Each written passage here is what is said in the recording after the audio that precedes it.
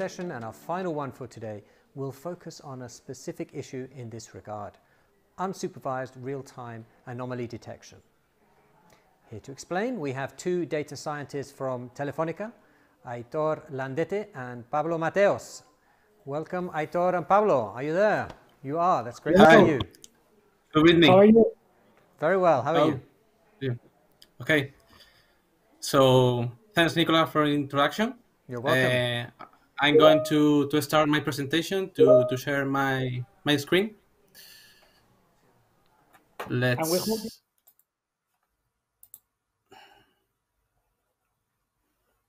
So go ahead. Yes. Okay. Let's do it.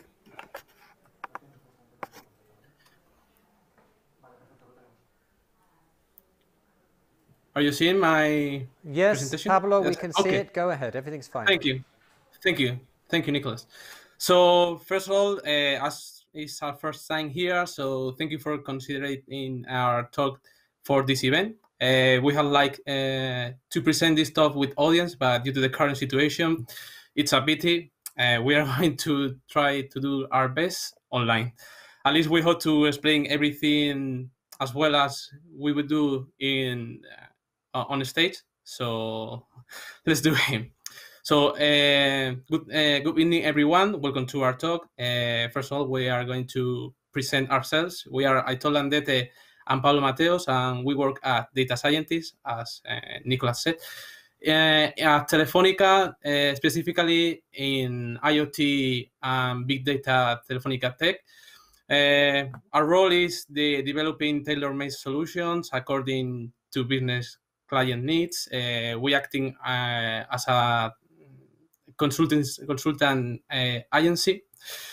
So one of the projects that where we were involved is one related with real-time anomaly detection. And today we are going to present the topic about real-time anomaly detection and root cause estimation. To put focus on this kind of topic, currently a growing number of business problems are based on real-time metric analysis, from credit fraud to predictive maintenance. So right now we are moving to an era where all sensor devices are, as you know, are connected through internet. For this reason, it is crucial to refine data analytics in real time to reach all the sector with more advanced and cutting-edge technology, such imagine, for example, more smart cities, Industry 4.0, or smart healthcare. So we are going to see in our presentation. In this talk, we are focused on unsupervised real-time anomaly detection. We are going to present an unsupervised real-time anomaly detector based on a LSTM neural network forecaster. In addition to this, we are going to present an automatized way to detect the root cause of such anomalies in cases we will have our disposal from different metrics. For the end, we focus on these anomaly points that occur simultaneous on a subset of all these monitorized metrics. In order to estimate this root cause, we analyze correlation between the metrics we are going to study that belong to that subset. We are going to do this with different approaches. For example, cosine similarity, correlation of tokenized metric name, etc. Example of these situations in which this approach can fix well.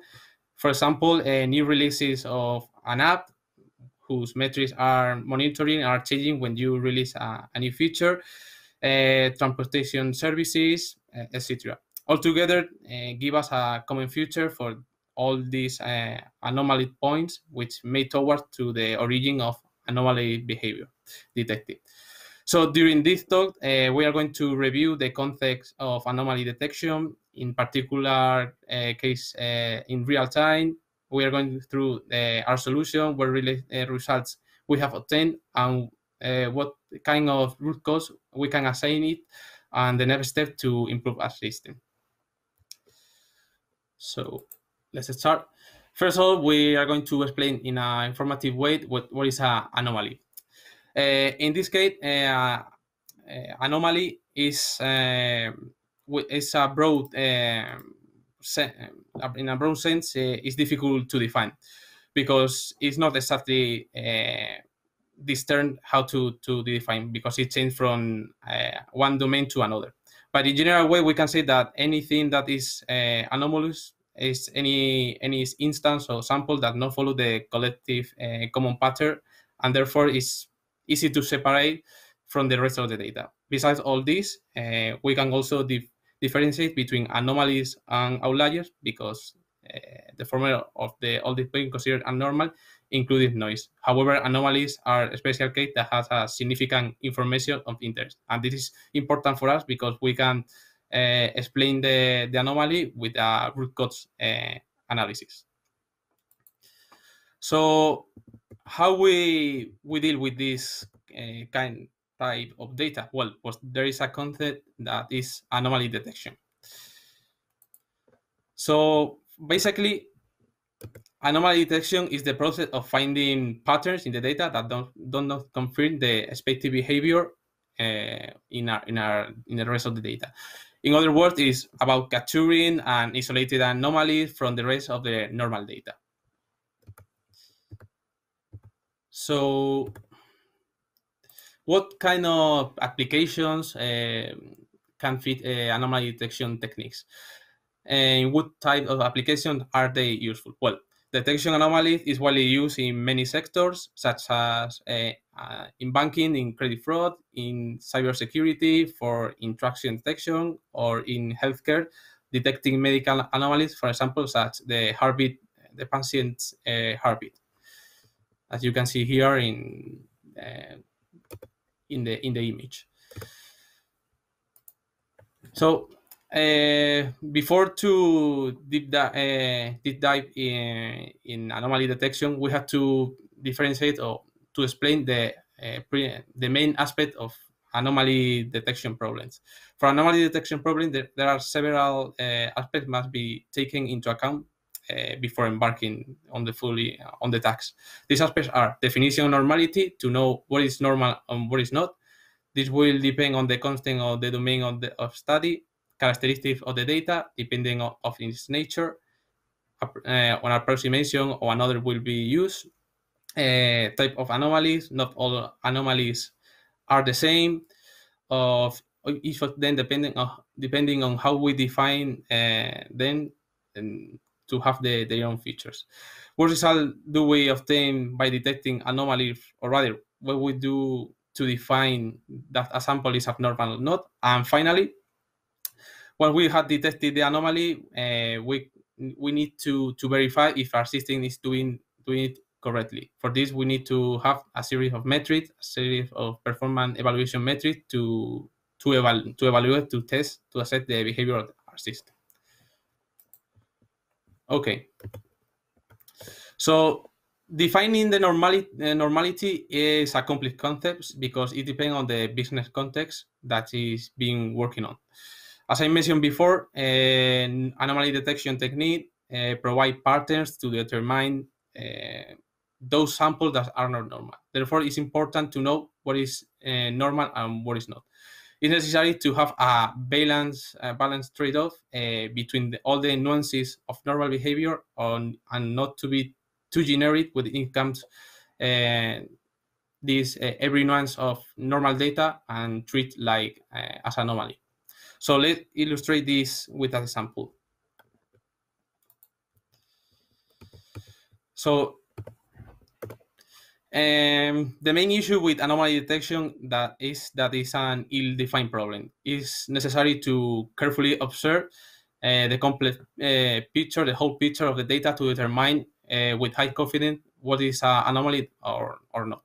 In this example here on the right, the image on the right, we can see clearly that if we isolate different parts of the signal, the consideration of what is an anomaly changes. For example, in the first red square on the left, the big one, the peaks could be anomaly, but if we do compare with the rest of the data, with the red square in the middle, we can see that this anomaly, consideration anomaly change. Also, it's occurred with the last one.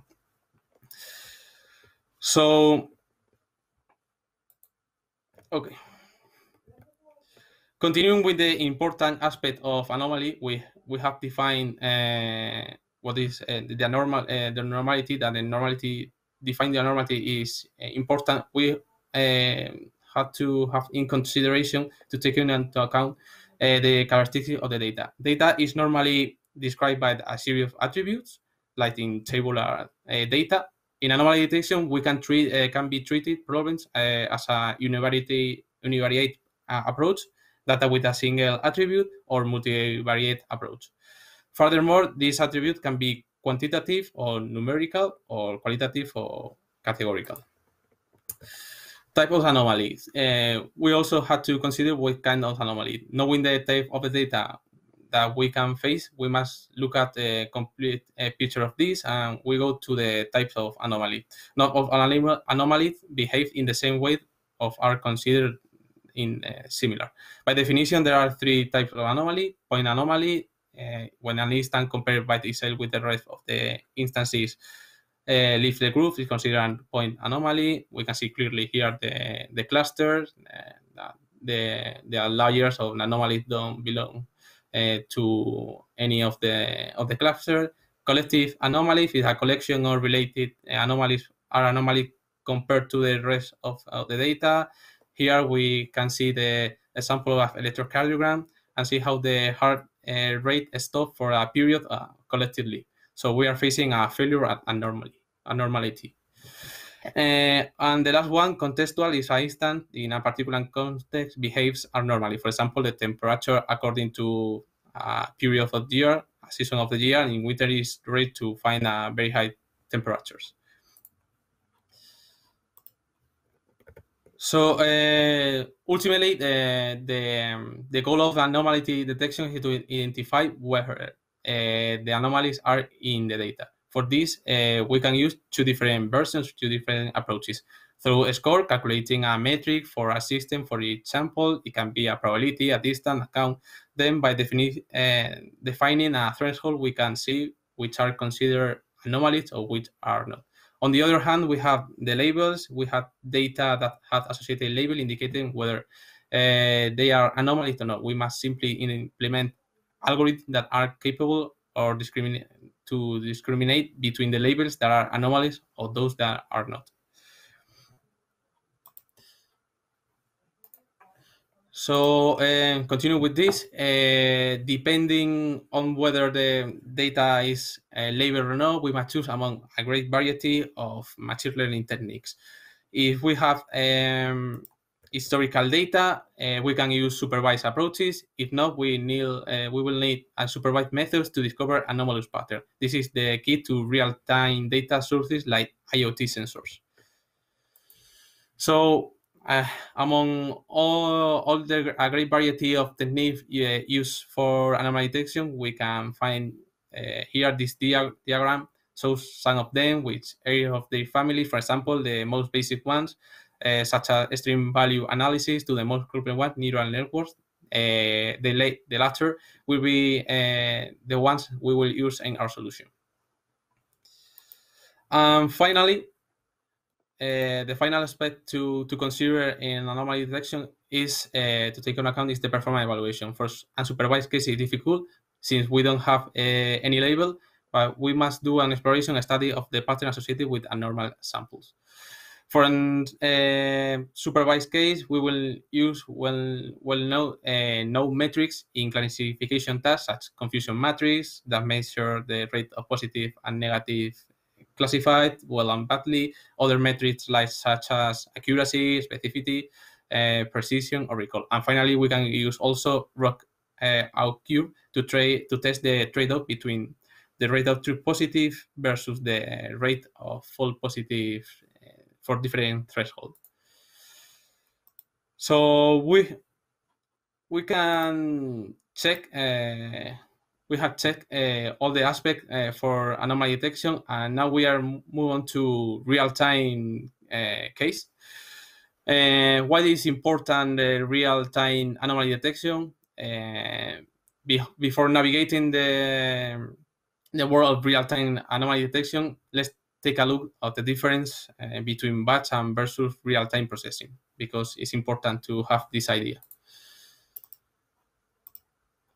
Well, we use, you can see here in the diagram, we have two different versions for processing, the batch and the real-time processing version. We use batch when the reaction time is not critical, the time is not a critical factor to explore the anomalies. We can collect a large collection of data and apply any algorithm to detect anomaly in that period.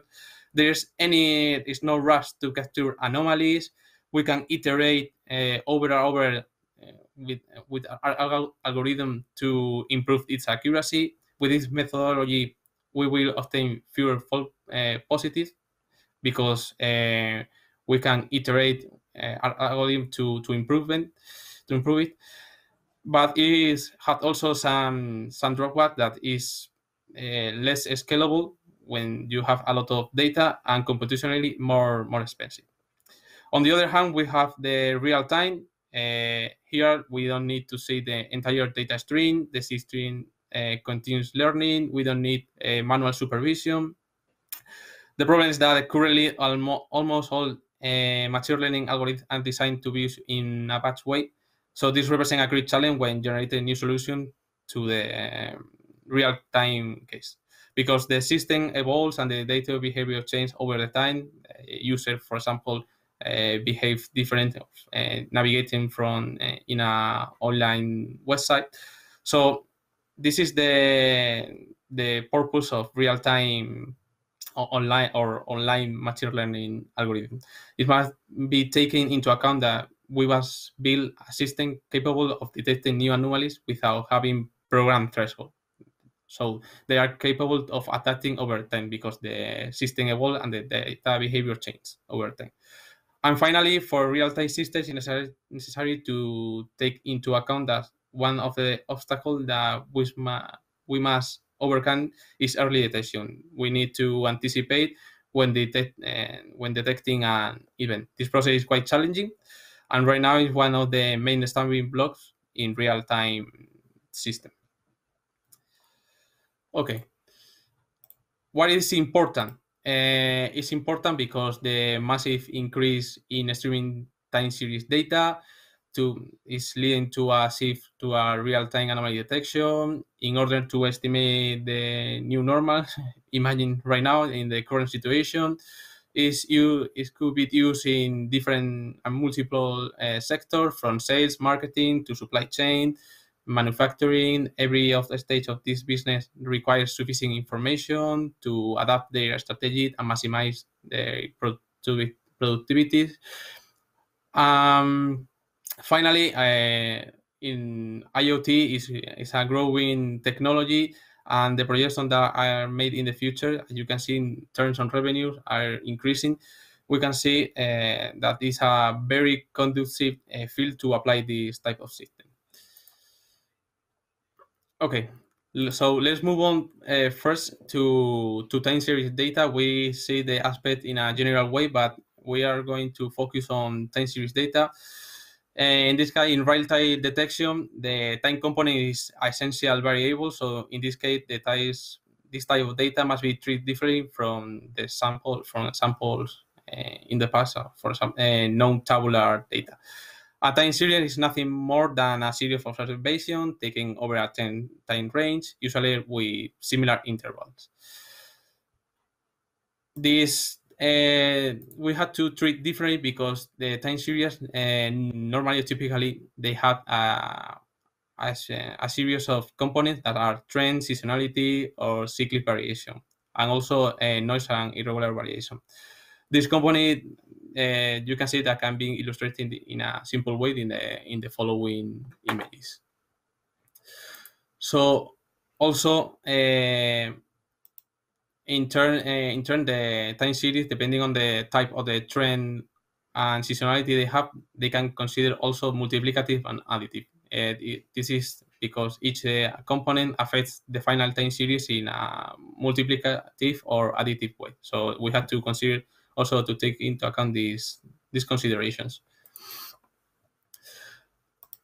In order to provide a good real-time anomaly detector, we had to consider these 5 points: the timelessness, the scale, the rate of change, and consistency and definition of incidents.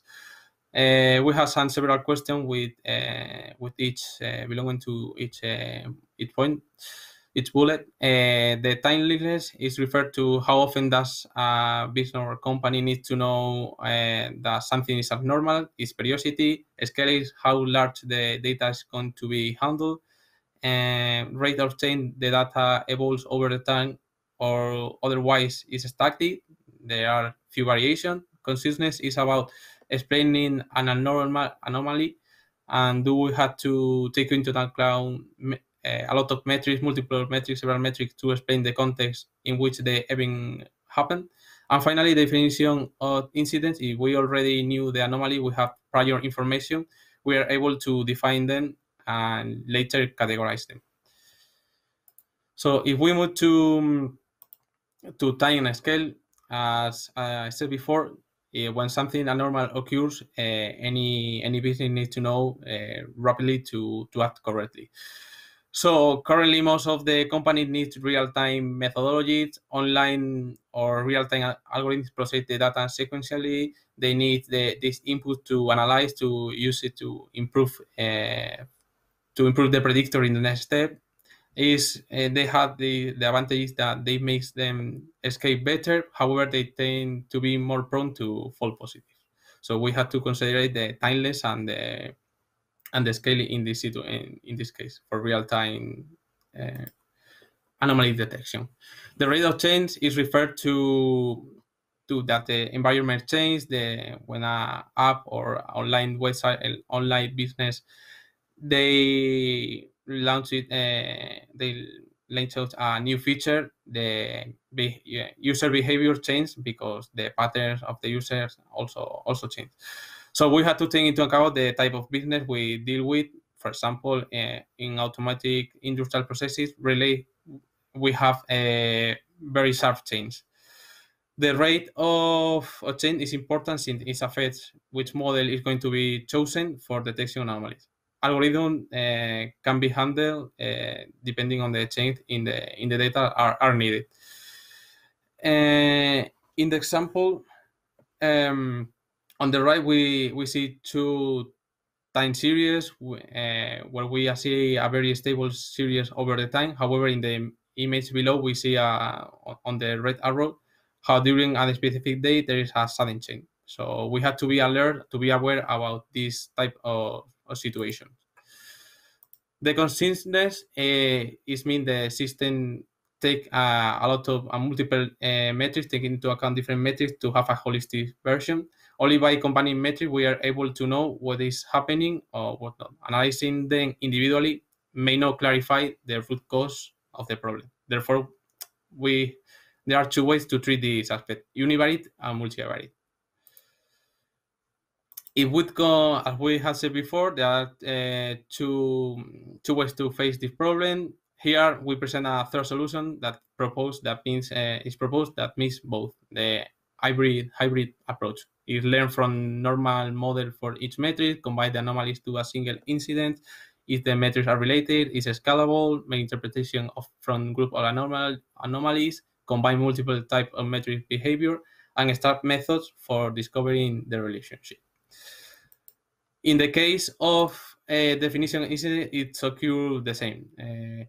We have proposed another hybrid approach in which it has a mixture between supervised method and unsupervised method, using a few label examples to improve the detection and supervised method, converting into a semi-supervised, using unsupervised detection for no cases, unsupervised detection to classify already in no cases. So what is the typical process in the learning normal pattern behavior?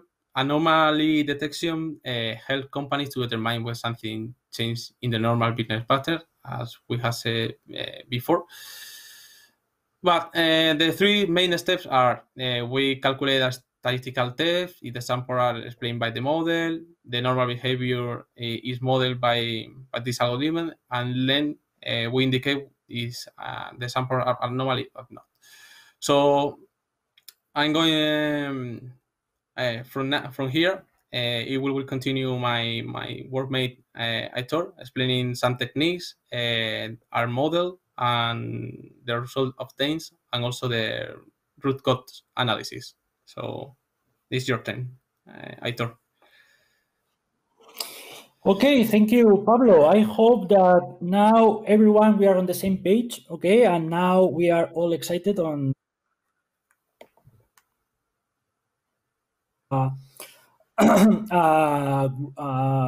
fast-growing area where we can obtain many interesting results. Okay, so now let's going to jump to the meat of the talk. Okay, now Pablo told us excellent introduction where he was discussing about sorry of my voice.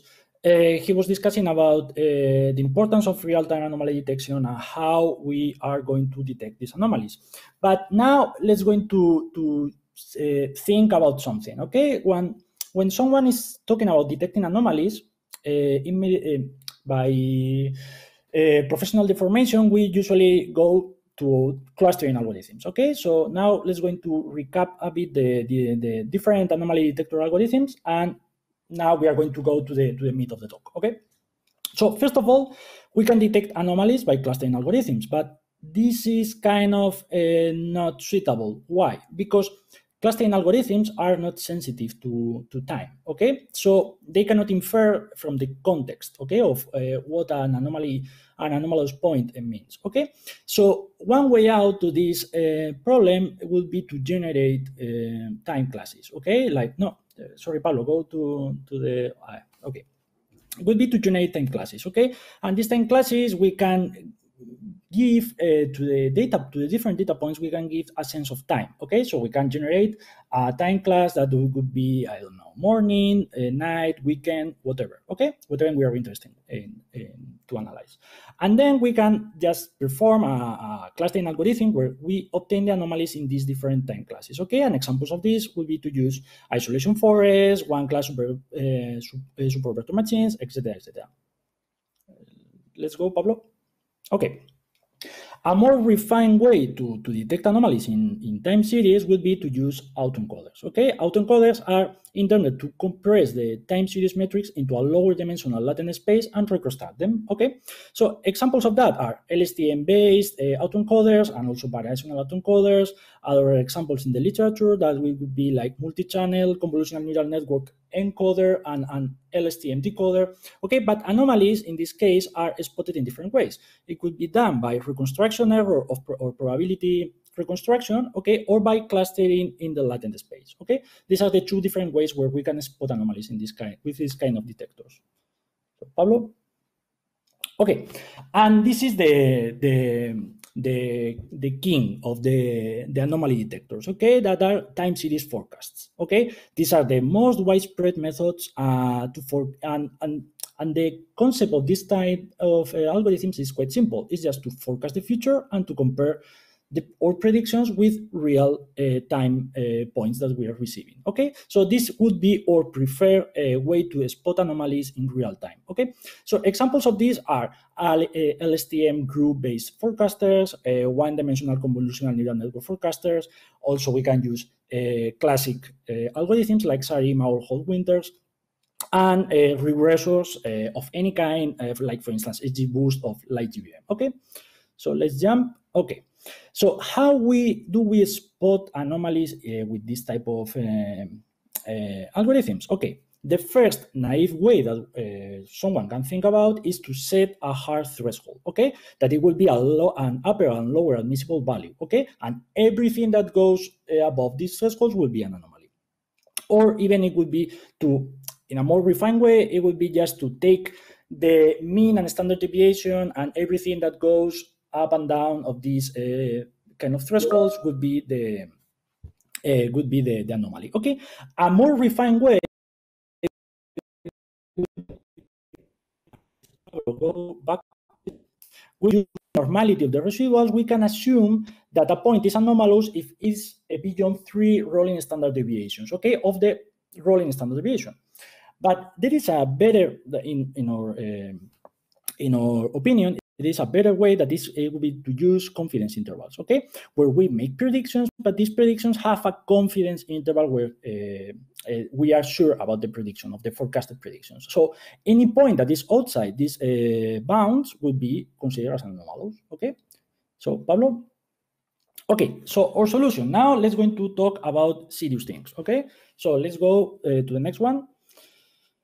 Okay. The thing is that we are providing a method to spot anomalies in real time, okay, in an unsupervised way. So if it's a real-time unsupervised way and it's automatic, the thing is that we have to handle different patterns in time series, okay? So in a large data set, it's quite probable to find different types of behavior of this time series. So is it possible to fit them all in a unique model? And we will see how we handle this. Okay, so, okay, also, the thing is that as data is streaming in our model, the thing is that we have to detrend and remove the seasonality of this data, okay? And we cannot do this by hand, okay? Because it will be nonsense. It will remove all the purpose of this tool. So to do that, we have to consider the seasonal pattern in order to avoid false anomalies, okay? And knowing the seasonal, let's go back, Pablo. And knowing the seasonal pattern is possible to detect the anomalies in that way. And also we can see that we also have the trend, the seasonality, but also we can have combined seasonalities. Like in the right-hand side plot, we can see that we have a seasonality pattern, and on top of that, we have another seasonality pattern. Okay, so the thing is that we have to remove all of this in order to ingest it in the model. So let's go to the next one. Okay, so we have seen that removing trend and seasonality is crucial for time series analysis, okay, to ensure a correct performance when predicting what is normal and what is abnormal, okay? So what we do, we do this process in an automatic way, okay? First of all, we have to detrend the data. How do we detrend the data? Okay, so we have our time series metric, okay? So we remove the central part of this time series metric, and what we do is to interpolate between the first part and the later part, okay? And then we can spot whether the data has trend or not, okay? And then doing that, if automatically it's detected that there is a trend in that data, we detrend it, okay? We just remove it. But there is a second and most complicated part, that is to detect seasonality and to remove it, okay? So how do we do that? Okay, to do that, we just, okay, depending on the granularity of the data, we select a predefined periodicity band, okay, and we obtain the ACF plot, okay. Then what we do is to iterate over a predefined threshold, okay, and we find all the spikes that are above a certain threshold, okay? That is the threshold that is given by the ACF, okay? Essentially, okay? So what we do is to measure these spikes, the difference between these spikes, the number of lags that are there. So doing that, we are able to spot the most significant periodicity bands, okay, and add accordingly, okay, and then remove it. But the thing is that we do that, and we are kind of sure that this is done perfectly, okay, and we are pristine. But the thing is that always there is a test, okay, that we have to pass, okay. Automatically, we have to pass these 3 tests, okay. The augmented Dickey-Fuller test, the KPIs test, and the Canova-Hansen test for seasonality, okay.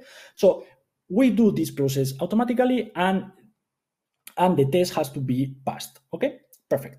So now let's going to talk about the anomaly detector model that we are using. Okay, we have said that what we are doing is kind of detrend and remove seasonality from the data. Okay, and now the data is perfectly prepared to be ingested in our model. And what model do we use? We have seen that there are a plethora of models. What do we use? We know, and it's well known in this sector, that there is no preferred way to spot anomalies, to do forecasts. Simply speaking, there is no such a preferred model. Okay, so what we use as a preferred model for us is to use an ensemble model, and this ensemble model is a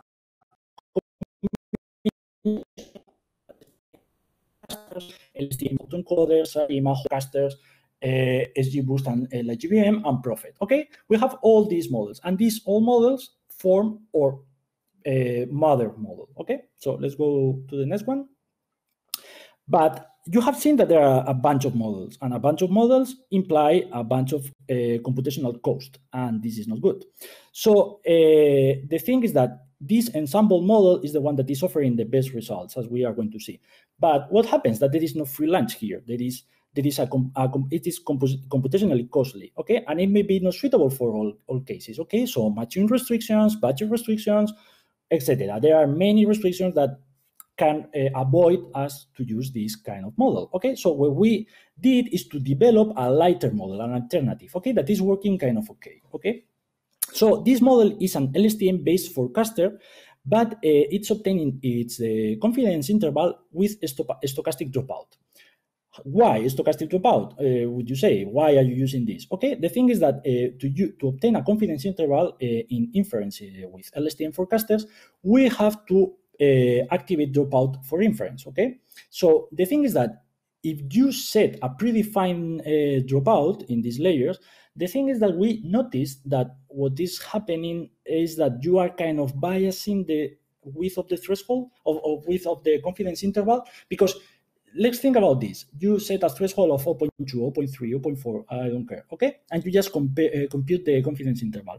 The thing is that if you just jump to another threshold that it would be bigger, for instance, you will notice that this confidence interval is larger. So that makes you to be in a kind of tricky situation. Is what threshold do I use? I am biasing my anomalies. So we notice that using stochastic dropout, which is to put random dropout rates for the layers and bootstrap or results for a large amount of iterations, we obtain some kind of a stable confidence interval, okay, for predictions.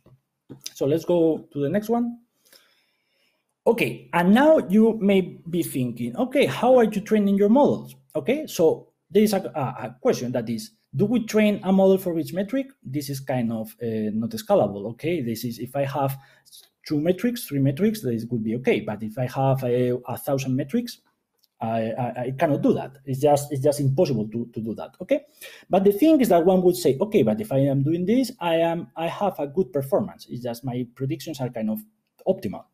But the other way around, the other side is, do I train a single model for all the metrics? This looks better in terms of scalability. Just I have a gigantic model that is making predictions about, I don't know, these 1,000 metrics, but this is not kind of okay, because the performance will drop dramatically. So fortunately, there is a midpoint, that this is the thing that we are using, which improves scalability while committing with performance.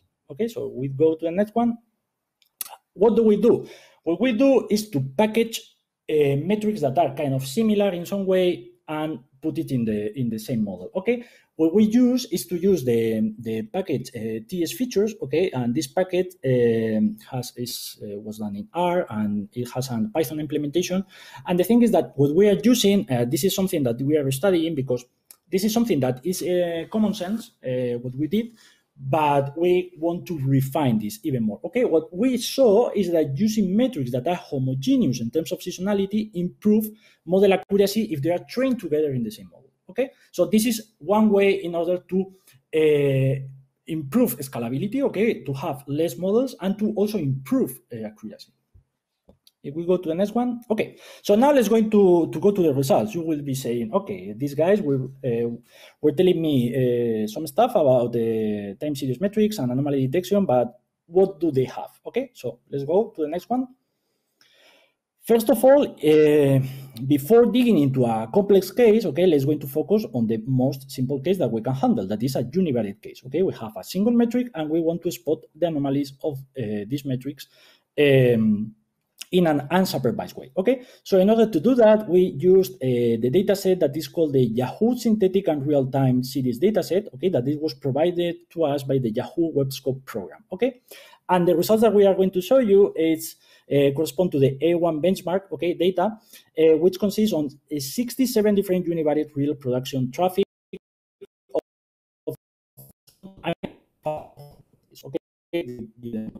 Okay, but what is going on? The thing is that these anomalies are labeled. So we train our model in an unsupervised way, we spot the anomalies, and then we are able to compare with reality. Okay, so using a labeled data set allows us to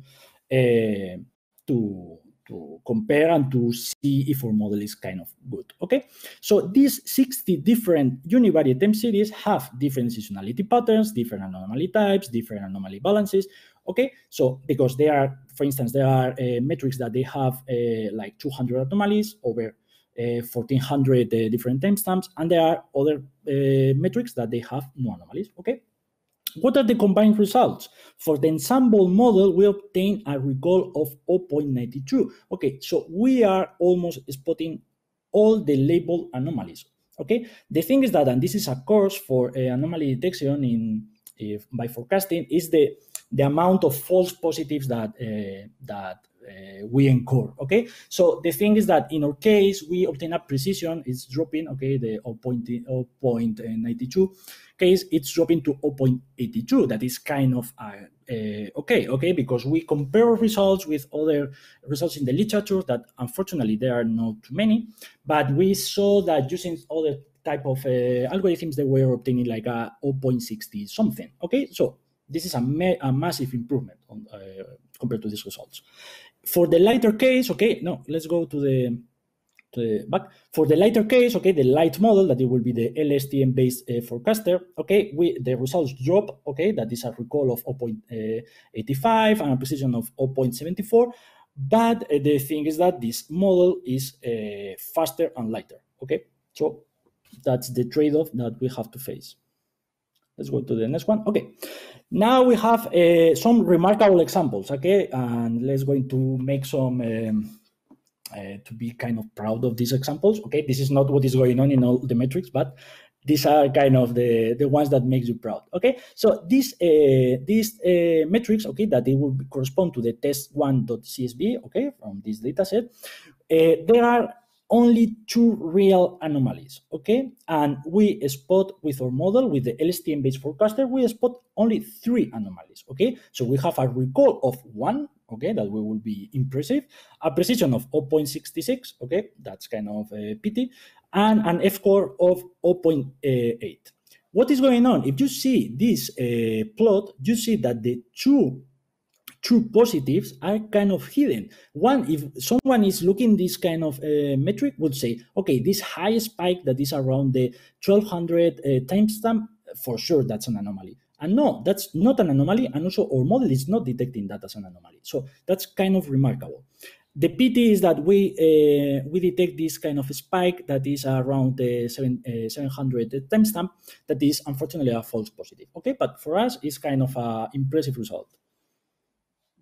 Next one. Okay, and now let's go into more to better results. Okay, and this is the ensemble model. Okay, that this is the flagship of the of the anomaly detector. Okay, the ensemble model in this case, this case has a 227 label anomalies, and we found 249, and the recall is impressive in this case. It's 0.98. So we are almost detecting in an unsupervised way almost all of the true anomalies that there are in this data set.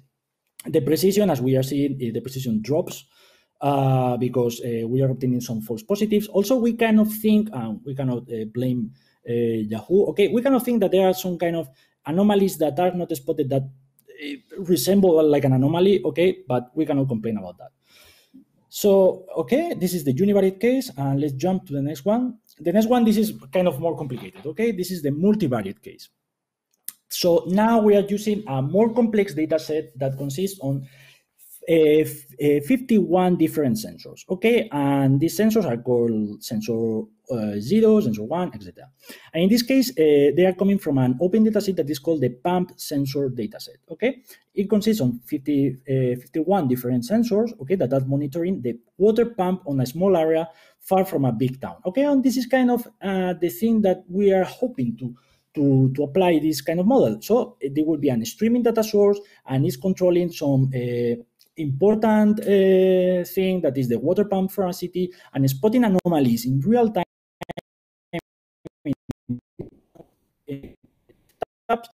In this case, we have different labels, okay, which correspond to system failures and recovery stages, okay, of the pump, where the pump is working abnormally. So our goal in this case will be to predict in a unsupervised way the anomalous behavior of this water pump, and then try to see how it's working. Okay, so this is we are not going to show you the results for all of the 51 sensors.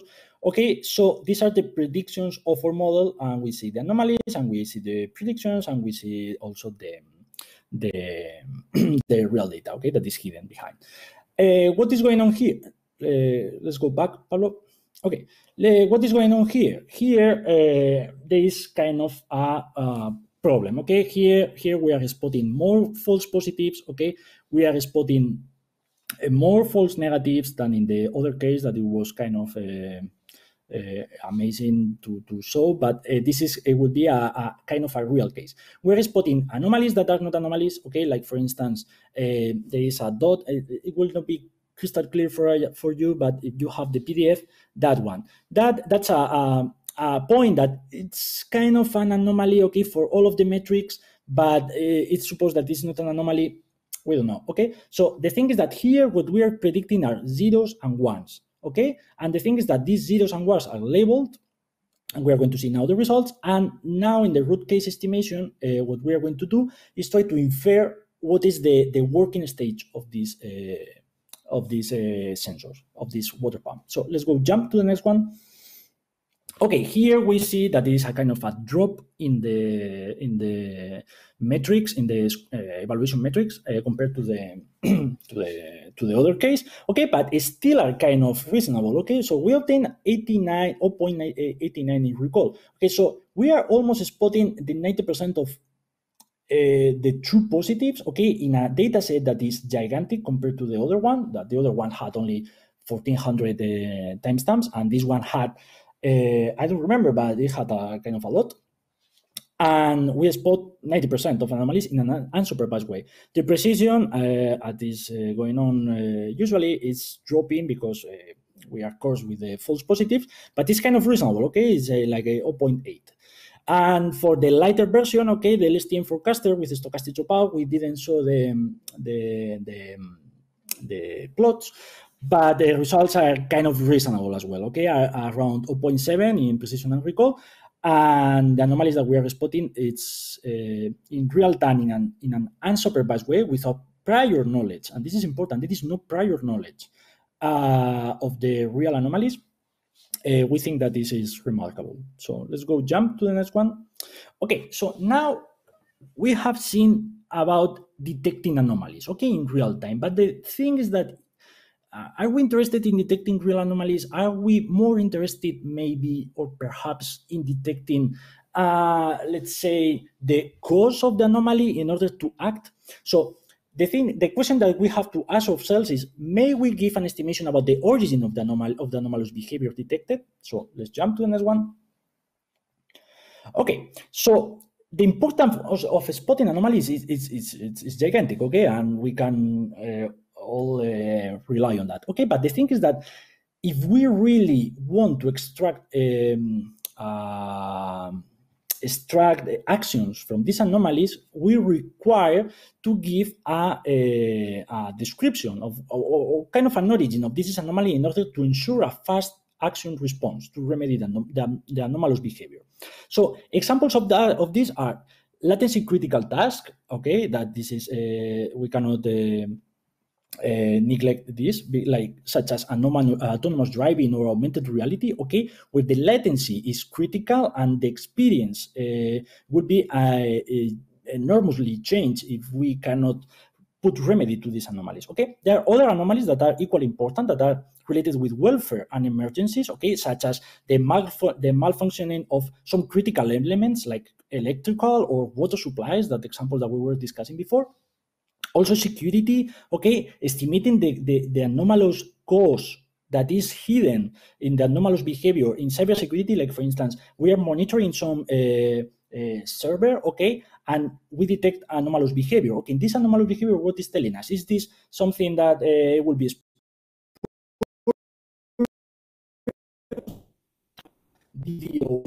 okay? This is important to detect. Okay, like payments or transportations are also other cases where we can discuss about this. So next one.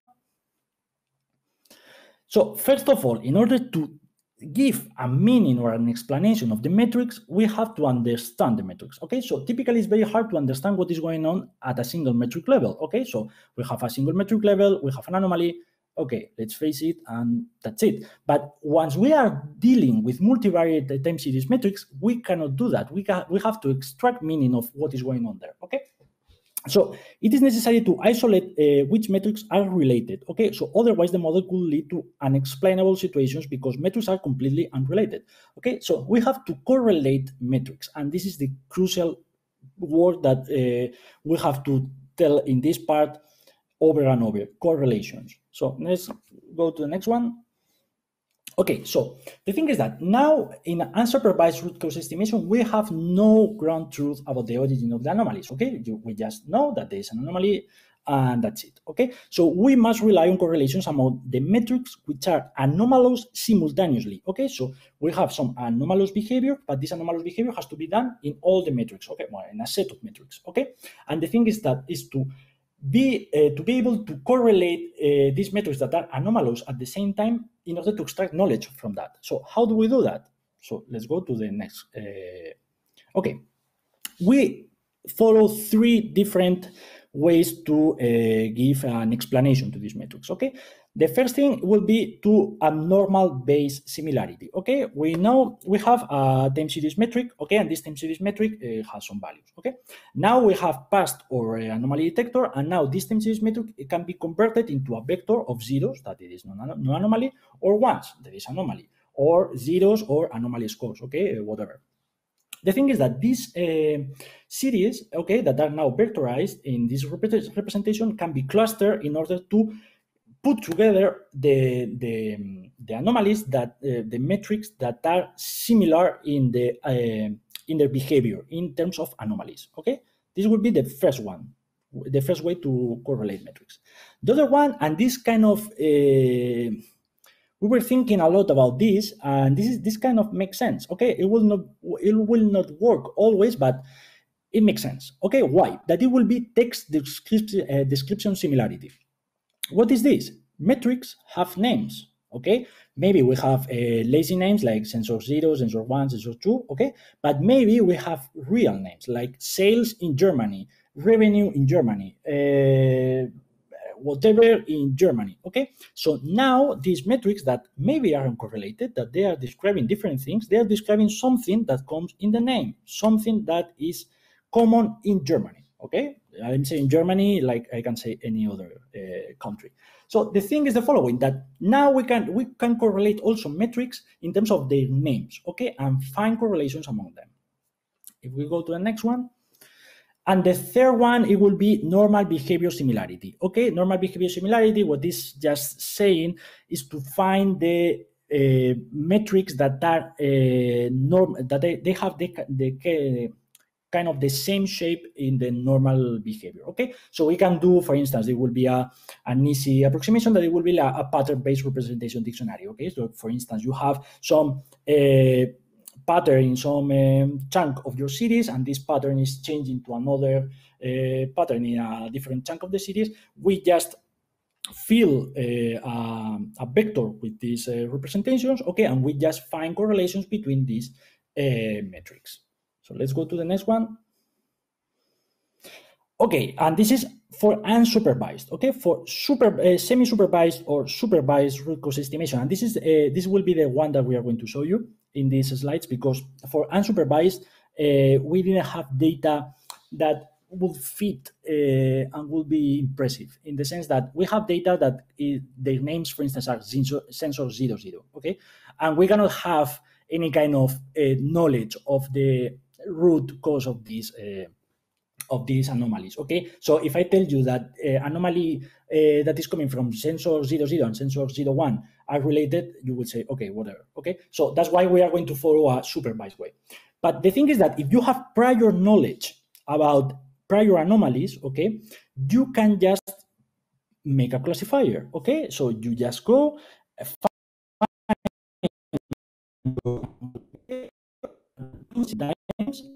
that point, and you just pass it in a classifier, okay, that classify metrics in a different area, whatever, okay, and they are just giving you the exact knowledge about the origin of this cause, okay? And also there is a hybrid approach where we cannot have, and this is this case, we cannot have a hybrid exogenous variables, okay, where we have, okay, like holidays or whatever, and we just can correlate it, okay, this kind of anomalous behavior with these exogenous variables, okay? So if we go to the next one, these are the results for the supervised case, okay? The unsupervised case, you are free to contact us and we can discuss plenty about it. And we are also hoping to find a good data set, okay? In order to show the real power of this.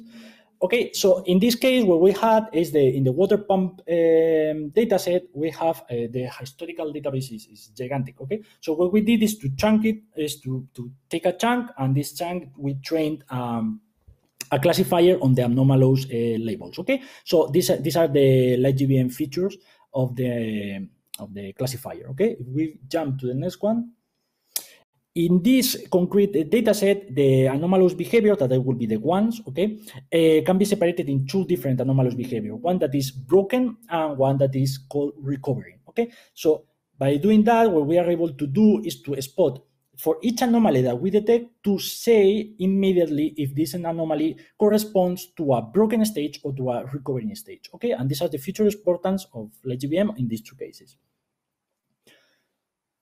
Okay, so what are the results? And this is kind of blurry. The results are the following. For instance, remember about the isolated anomaly that it was seen in the plot, okay? That isolated anomaly, that it was a false positive, thanks to the classifier, to the post-processing classifier, okay, because this is a special case where we have a supervised prior knowledge. The thing is that thanks to that classifier, we are able to discriminate false positive and to improve our precision, okay? So indeed, that anomaly, that it was a false positive, once it goes through the classifier, it is a regular point, okay? So the flag about the anomaly will not be raised, okay? On the next one, okay, in this case, we have a bunch of anomalies, okay? There are the red band that we have in all the sensors, okay, corresponds to almost all of them are anomalous, okay? So thanks to the classifier, these anomalies are coincident in time, okay, for these sensors and other ones.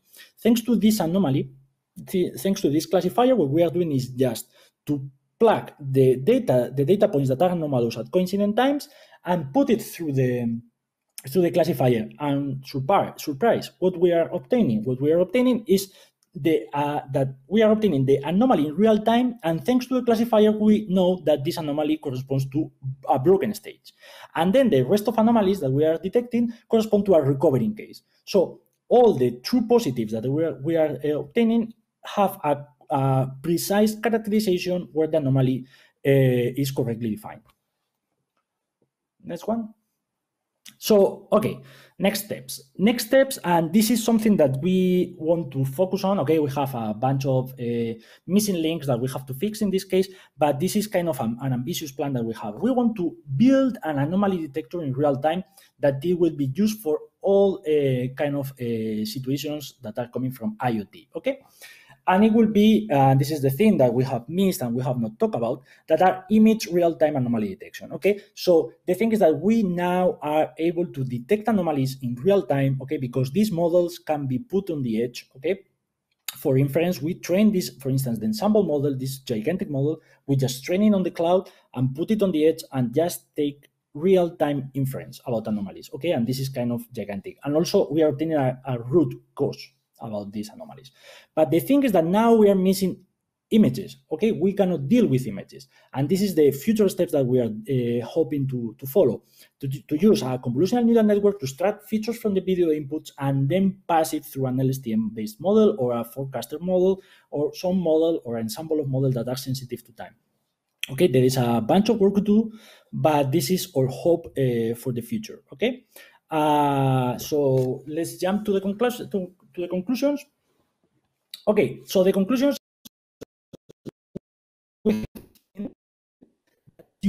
both of these IoT are crucial, okay? If I have an anomaly in the number of payments that my retail company is receiving, now I can be in trouble if I'm not able to spot it on real time, okay? So we have developed, and this is important, an automatical tool that is able to detect anomalies in real time, okay? That is doing the whole thing in an automatic way. The pre-processing, the feature selection, how to select them, the features that go to the same model to obtain inference we are able to split the metrics in different models in order to improve the scalability and to improve also performance. The thing is that in addition to that, our system can also obtain insights into the origin of the anomaly, okay? Because we are able to correlate the anomalies that are coincident in time, okay? And we're able to give an explanation. Also, the other case that is kind of idyllic, okay, that it would be to have a prior knowledge of anomalies, then all these anomalies will go through a classifier and then to give the exact meaning of this anomaly. But what are the future steps? The future steps are to look for a way to reduce the number of false positives, okay, to increase the precision. We are kind of happy or kind of okay with the recall of our model, but the precision is kind of over 10% less, okay, than recall. Okay, so our main hope is to improve it and to increase our precision, okay? And to do that, what we have to do is to try to obtain a more precise normal behavior. Also, we have to move to an anomaly detection system to the computer vision field, okay, in order to extend this portfolio of use cases of this tool. Okay, finally, and we are finishing, and I promise that maybe we are out of time. I want to thank, if you're interested in this topic, you have to go to the AI and analytics services, okay, in Telefónica, okay, because we are doing here this kind of stuff that for us, we think that is pretty cool. Maybe people will think that it's not, okay, but we are doing this interesting stuff. We are doing things with computer vision. We are doing things with IoT. We are doing things in kind of all the realms that you can think about. So I want to thank them. And also, we want to thank Alejandro Hernandez, who was one of the guys who was helping us at the early stages of this work. And without him, this would be impossible. So thank you, all of you, and if you have any questions, they are more than welcome. Aitor, Pablo, thank you so much. That was very enjoyable, very complete talk. It was very interesting to hear the difference between anomalies and outliers, and then this very impressive tool that you've built. But you've been a bit naughty, I have to say. You've overrun by 25 minutes. Sorry for the extension. No, you're just lucky because we are the last one. You're the last one. I wasn't strict with you because we're late in the other room, and we gave you a little bit of extra time. But it was worth it for all of that extra information that we got. So yeah, we have a few questions for you. We'll have to be brief because we are running very behind schedule. Questions from Miguel Angel. Does the ensemble method use voting? Is the lightweight model available outside Telefónica? The ensemble is not using voting. The ensemble is minimizing the RMSE. Okay. Yes.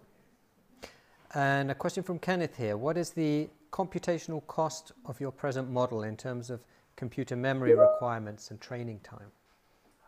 It's difficult to... Well, could you respond? No, you can talk about that. No, Pablo. It's difficult to respond this because we are in the early steps of our model. And the scale of our data, as you see, it's difficult to find a proper anomaly detection data set. So in In the further steps we are going to do with this tool, we are going to consider the memory and the computational cost for the model, because we are running with little data sets, because of the difficulty of finding proper data sets. We are in the early stage of the development of the model. Okay. But all we can say is that the lighter version, okay, the LSTM forecaster model is around 10 times faster in training. Okay. Yes. Thanks to you both. We are now very much running out of time. There are some comments here, some feedback, which is very congratulatory. People are very impressed with your model. So hopefully they will get in contact with you via the networking section on the platform and address specific questions to you there. So all that remains for me is to say thank you very much to both of you, and hopefully we'll see you soon. Thanks to you. Thank you so much. It was a pleasure to talk Thank to you. It was a pleasure. Thank you.